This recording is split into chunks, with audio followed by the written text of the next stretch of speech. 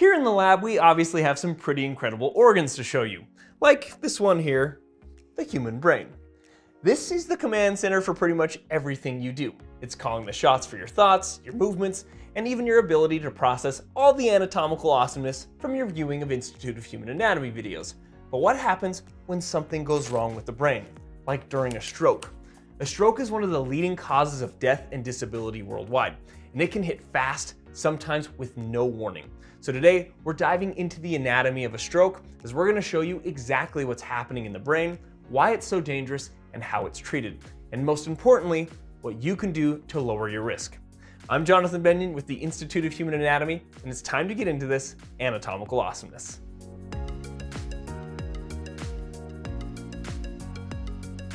First, let's define a stroke. A stroke occurs when blood flow to part of the brain is disrupted, starving brain cells of oxygen and nutrients. Without oxygen, brain cells start dying within minutes, like 4 to 6 minutes. And that's why strokes are medical emergencies.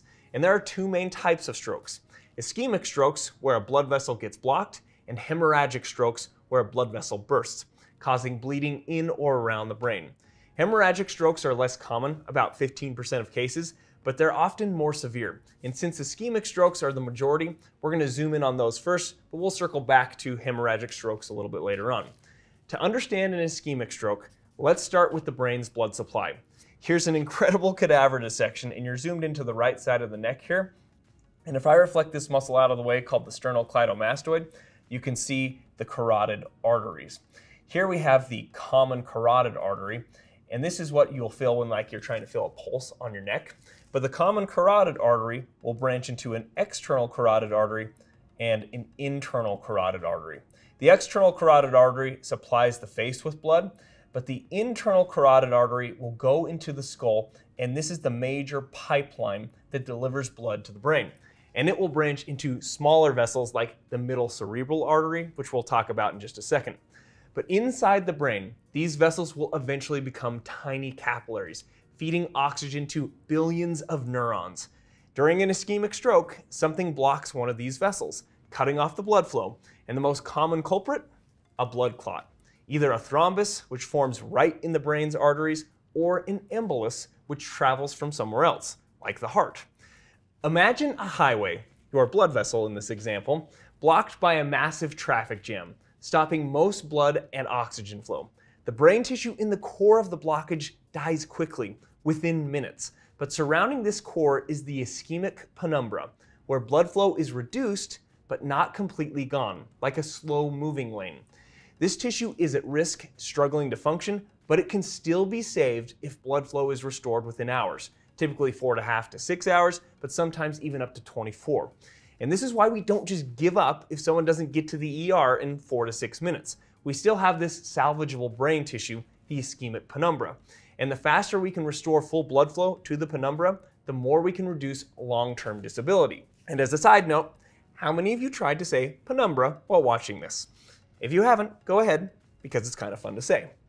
But the middle cerebral artery, which is a branch of the internal carotid artery, is the most commonly blocked artery during an ischemic stroke. And this artery supplies large areas of the cerebral cortex that are responsible for motor function, sensation, and language.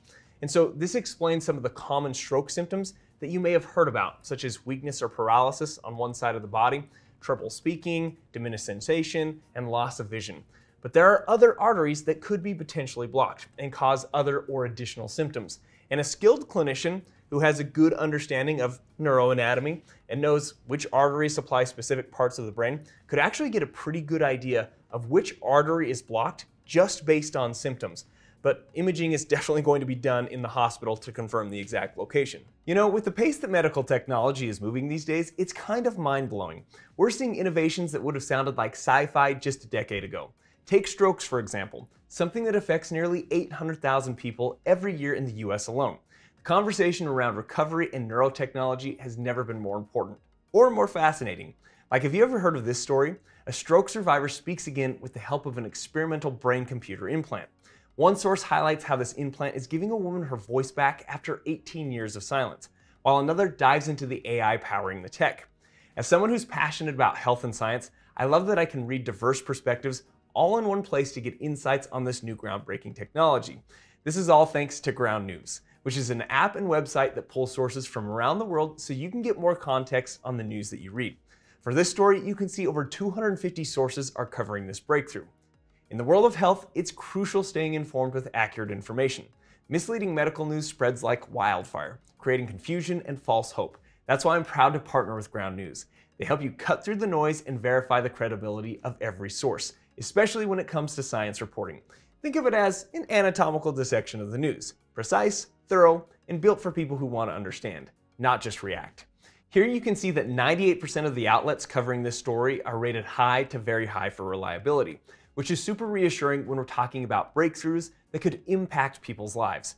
Plus, Ground News has a dedicated health and science page, so you can stay up to date on the latest developments in stroke recovery, medical tech, and beyond.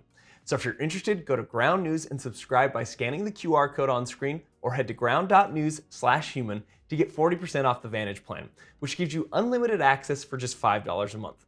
That link is also in the description below. And now, let's get back to strokes. So what causes the blood clots that lead to a stroke? Well, a major culprit is atherosclerosis, which is plaque buildup in arteries, like the carotid or cerebral arteries in this case. Plaque made of cholesterol, fat, and calcium narrows the vessels, creating turbulent blood flow. But this plaque can rupture, which then triggers the formation of clots. You could kind of think of plaque as rust building up inside a pipe, narrowing it and making water flow unevenly. If that rust breaks free, it can cause debris to clump, blocking the pipe or the artery entirely. And there are definitely some things that we can do to reduce our risk of plaque buildup that we're going to discuss a little bit later on. But I do need to mention the clot that forms somewhere else and travels to the brain. And remember, this traveling clot was called an embolus. But let's say someone has irregular heart rhythms, like atrial fibrillation, where the heart's upper chambers quiver instead of pumping properly. This allows blood to pool in the chamber, and stagnant pooling blood will start to form clots. And so a clot could break loose from the atrium and travel to the brain. And as an FYI, this is why some people with AFib take blood thinners in order to help prevent strokes. But how do you know if someone's having a stroke? Well, we have definitely illustrated that time is critical, so we use the acronym FAST. F stands for face, and so you'd want to ask them to smile and see if one side is drooping. A is for arms. Can they raise both arms up, or is one drifting down? S is for speech. Ask them to repeat a simple phrase.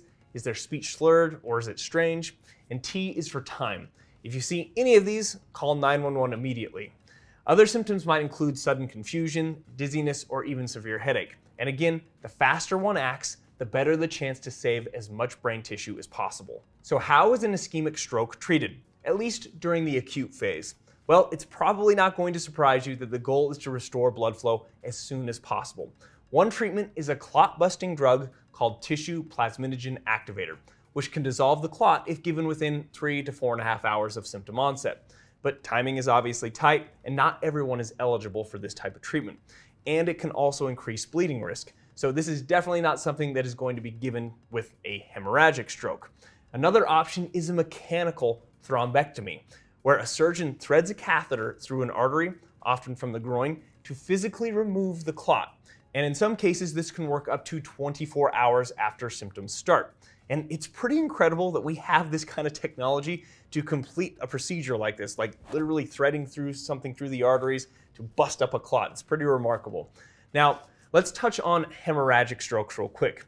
Instead of a blockage, these happen when a blood vessel bursts, leaking blood into the brain or surrounding tissues. This can be caused by high blood pressure, aneurysms, or even head trauma. The bleeding compresses brain tissue, causing damage, and it's tougher to treat, often requiring surgery to stop the bleed. While they are less common, they're also more likely to be fatal. So controlling something like high blood pressure is key to prevention. And so let's continue down this road of prevention and discussing what you can do to reduce your risk of having a stroke. Again, you want to keep your blood pressure in check. Aim for getting below 120/80. So if we're talking both numbers, you want below 120 and below 80.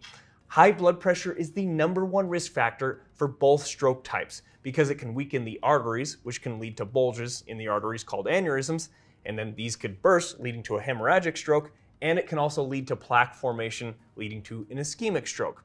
Obviously, eating a healthy diet is always something that we talk about with cardiovascular health, because this can help to control cholesterol and reduce the risk of plaque formation. And of course, exercise is wonderful for cardiovascular health. I love showing my students the elasticity of this aorta because I use it to discuss that when arteries are nice and compliant, meaning they stretch and recoil, this recoiling helps push the blood further downstream, making it easier on the heart and even reduces blood pressure. And exercise can help maintain healthy, compliant, stretchy arteries and also reduce your risk of plaque formation. If you smoke, it would be ideal to quit because it's a massive risk factor for clot formation.